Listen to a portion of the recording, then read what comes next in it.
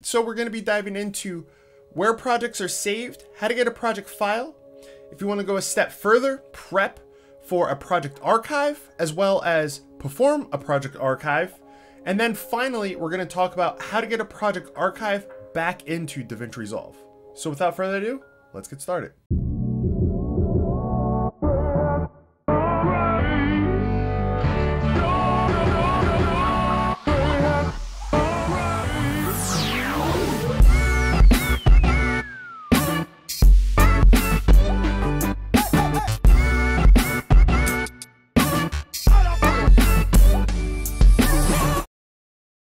If you're here for a specific subject, down in the description, I have timecode links to each portion of this video. So the first one that we're going to be going over is project files. When you save a project by just going to File, Save Project, or Save As, it's going to be saving into a database. Now this database is going to contain all of the projects you've been working on in Davinci Resolve. Whenever you have to update Davinci Resolve, they kind of ask you to back up your database. Your database is going to have all of these projects saved in there together. If you were to take a particular project that you've been working on and you want to give it to someone else in your team, you can send them a project file instead of sending the whole database.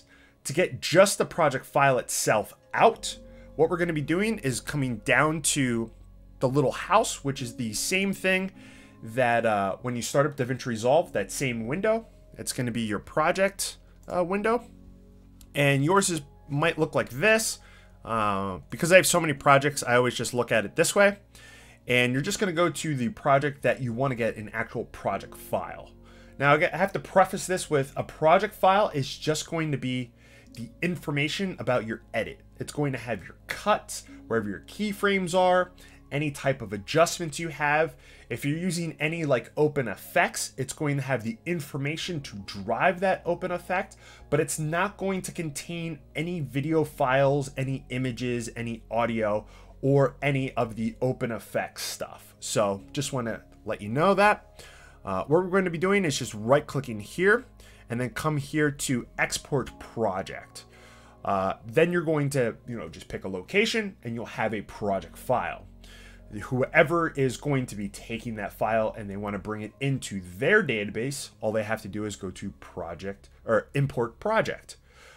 If you just want to go from one database to another database, you can just do it simply, export, open up your other database, and then import.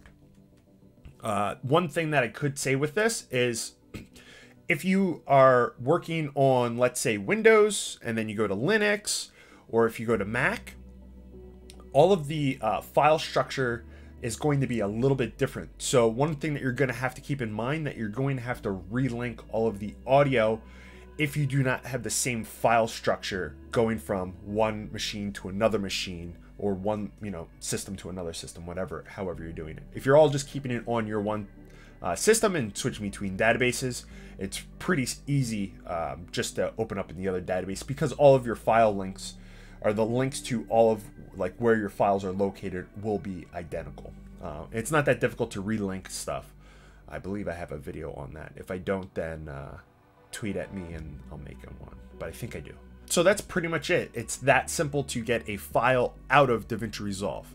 Now, like I was saying about the linking and stuff like that, that's kind of where using a project archive might be of interest, because what a project archive is it's going to have all of your media. So it's going to have all of your video files, all of your images, all of your audio, and it's going to encapsulate all of that within a Davinci Resolve archive folder structure.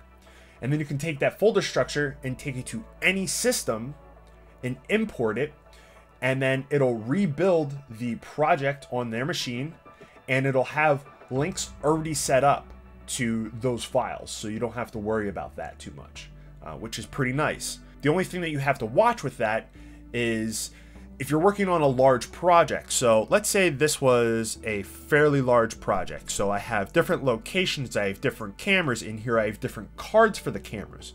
This project could be 30 terabytes, it could be 70 terabytes big. If we're making a project archive and all we really want is the stuff that we used in the project. And let's say we put a whole audio library in there. So maybe we, like for instance here, I have a whole bunch of audio tracks here. I didn't know which one would work. I just brought them all in, and some of them I might not need to archive. What we can do is in that project archive that's going to have all of those different files, we can limit what gets sent to the project archive. So to do this, if your project is complete and you don't need to do anything else and we can start to remove from the project, now we're going to thin out the project a little bit so that it kind of works here. In this instance, the way in which I work is I have each card, it has its own timeline. The way in which we're going to be thinning this out is we're going to be using one of the filter tools within Davinci Resolve, which is the use. So if a file has been used, and the way in which that I have this set up, so each card will have a timeline, so it's all going to be showing as being used media. So that's kind of something you have to think about. Do you just want to have just the stuff on the master timeline, you know, the one that you actually did? Maybe you don't split it up into multiple timelines, or maybe you do have multiple timelines and things are linked and that go to the master timeline. So it's something to think of. But let's say this, we want to keep anything that we've worked on, but all of the extra stuff, if we brought in extra images, if we have this extra audio or whatever it may be, we just want to thin out that stuff. So that's kind of the mindset that we're going to be going into it here. So project's done. We're going to go over to the media tab. Media tabs, that's obviously where we can see it all. And the first thing that we're going to do so that we can actually see this column here, which is the use column, is you're just going to come up here, you're going to right click on any of these here, and we're going to be able to see a whole list of all the different columns that we can potentially have in here. And then we're going to scroll down till we see usage.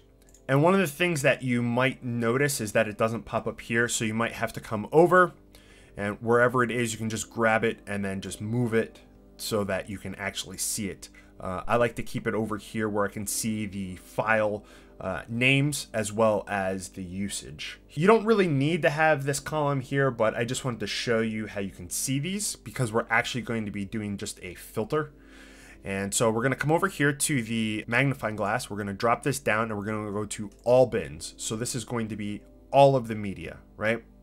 Next, we're going to come over to filter by and we're going to scroll down till we see usage. And where are we? There we are. And then in here, we're just going to put in a 0. And then this is going to show things that have been used 0 times. It's as easy as that. One thing that I like to do is on the clip names, we're going to click this. And the reason why I like to click this is because what it's going to do is it's going to filter by the type of clip. So as we can see up here, we have our timelines. We're not reusing these timelines on a timeline, so they're not being used, but we want to keep them. So all of this stuff down here is stuff that hasn't been used. So we can just go in and clear all of that out of the project. But we're going to keep the timelines because we want the timelines. So everything else is used. This project doesn't really have a lot, just because I wanted to show you the actual archiving project, and I don't want to sit here and wait for, you know, terabyte or two to transfer over. So now that we have that filter in there, we still have everything. So if we come back over, we still have all of our timelines and everything else. It just got rid of all of the stuff we didn't use. So in the audio, there was no audio that we added, so it got rid of that stuff. Okay, so now we kind of thinned it out, and that could be large depending on how you have your project set up. Next, we're going to come down here. So then we're going to just right click here and we're going to go to export project archive, and we're going to pick our place. I'm just throwing it in this demo folder. We're going to say what the project archive name is, and then it's going to be an archive, and then we just hit save. Next, it's going to ask if we want any of the render cache or optimized media. Now this is depending on what you're doing with this. If I'm giving this to another editor, that might be nice depending on how much optimized media you have. These things can become big quick, but you kind of have to, you know, is it Is it quicker for him to make the optimized media, or is it quicker for me to just copy this to a drive and then send the drive to him and then have him do it? If you're making this to be like a cold storage backup, an actual archive, then this stuff isn't really necessary. It's just going to be extra data that you could recreate easily. So I personally, when I'm making an archive that is, I'm completely done, I'm not passing this to someone else, but I'm completely done, I don't copy these over. But it really depends on your use case. Okay? And now it will copy over. Like I said, this project doesn't really have much in it, so it's going to go pretty quick. Then when it's done, the little box goes away. So I'll close this for now, and then let's actually take a look at it. So here it is, and this is going to be the only thing that you need to save. Now this is a folder. It's not like a file that you can't sift through. It's an actual folder. So depending on what you use, you could, so like let's say Windows, I can actually still, if I have this on my archive server and I use the search tool within the Explorer, I can still see those files in there if I ever need to, because you'll see your media files, and then you'll be able to see all of the different footage pieces that you actually have. So that's kind of nice. And then you have the project here itself. So now that we have this, let's go into a different database and import it in there, because it's nice when you see how to back things up or to archive them. Understanding how to properly use those backups and archives is half the battle. So let's do that quick. Okay, so now we're in a different database. So all we're going to do is just right click. Here we have the import project or restore project archive. Now, if you're sending someone a project archive, make sure that you let them know that it's a project archive, because if they're not familiar, they're just going to think it's just a project and they're going to just import the project. You can do this, but it's not going to have access to all of the files because it's not going to know to look for them. So if they were to do this, it would work by just going to the location. Then they could go in here and they're like, oh, there's the project. Let's click on it, open. Because it's a .drp, they actually can do that, but it's not going to link all of the media. So that's something to keep in mind. So let's come back and then let's go to restore project archive. Doing that, then we can pick that folder, hit open. What it's going to do now is it's going to go say, okay, well, this is a project file. We'll take that. And then it knows the file structure, so then it can go in. And if we click on this, we're going to have all of our files. Everything is going to be connected up to that location.